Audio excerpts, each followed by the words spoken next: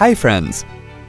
Your Sony Xperia S smartphone comes equipped with two cameras, a rear camera and a front camera. Here's how you can switch the camera from rear to front facing on your Sony Xperia device. Screen transitions shown here are a bit different from the real-time transitions on the device screen. From the home screen, tap on the Apps icon. Tap on Camera to open the Camera app.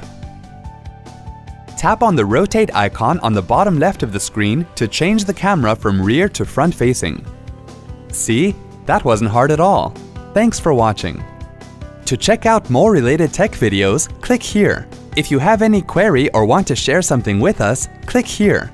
To get iYogi tech support, dial toll-free numbers. To stay empowered technically, subscribe to our channel.